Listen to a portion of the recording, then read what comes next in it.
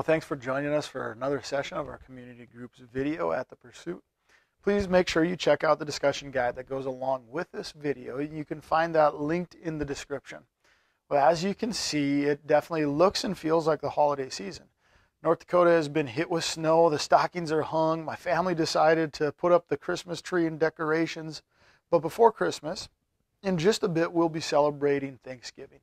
It's a time that's wonderful to gather with family and friends, just to be deliberate, to stop and to give thanks to God for all the amazing blessings that He has given us. However, for so many, this Thanksgiving holiday has sadly, lost its focus about what it's supposed to be about, and it's been repackaged as an opportunity to usher in this official beginning of the greatest shopping season of all. And for many, this becomes the time of year to focus on all that we don't have. You know, we look for all of the different things that we desire to purchase, something new to replace the things that we already have, even if those things we have are still perfectly fine. We do this from small things like new clothes to slightly more expensive items like new phones or TVs to larger things like new cars. And you guys know this, that type of attitude and practice of buying things to replace perfectly good things, well, it often leads to poor outcomes. Outcomes such as credit card debt, little to no savings, no financial margins, inability to be generous with giving even if you desire to be generous. All this speaks to a problem so many of us really have. It's a problem of discontentment. See, we become discontent with the things we have versus the things that we could have. Oddly enough, often we think this problem would just be solved if we only had a little bit more money.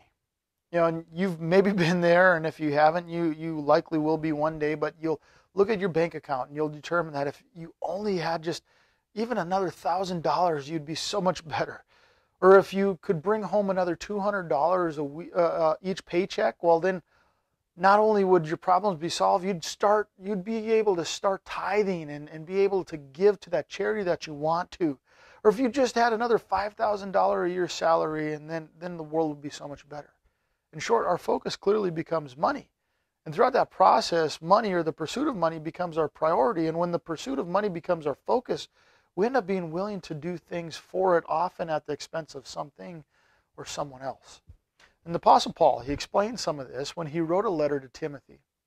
But those who desire to be rich fall into temptation, into a snare, into many senseless and harmful desires that plunge people into ruin and destruction.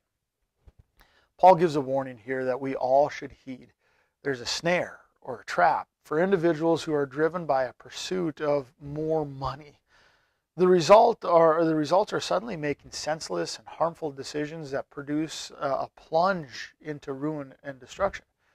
Maybe it sounds harsh, and the reality is that ruin and destruction, that plunge there into that, it often isn't immediate. It's a process and a slow reveal. The reveal may result in a realization all those years that you prioritized your work just so that you could earn a little bit more, that you could, in order to purchase those other things.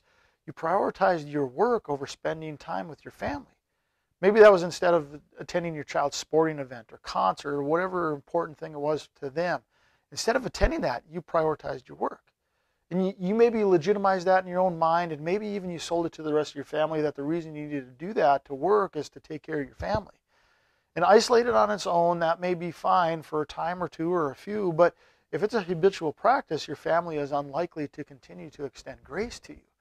See, it's human nature to be hurt and not feel loved if you're not prioritized. And the message that you are sending is that your money is more important than your family is to you. And over time, you discover that you've fallen into a trap. There's all kinds of traps that you can fall into centered around the pursuit of money, especially when we have an eye attuned to what else we could have.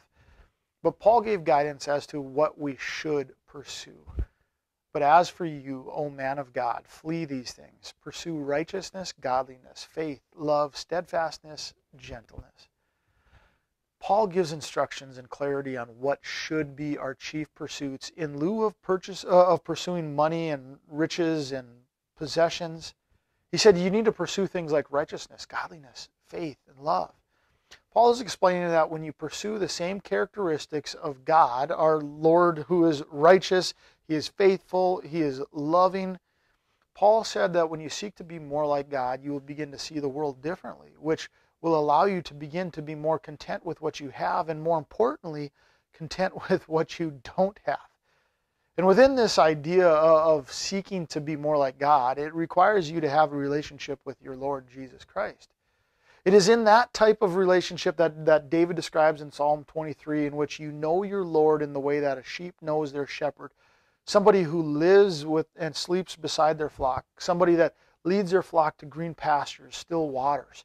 It's in that type of relationship that if you know your Lord in such a way, not only will you begin to view the world like God does, you will begin to behave in God-like ways. And in doing so, like David said in Psalm 23, just like him, you will also be able to say, I shall not want.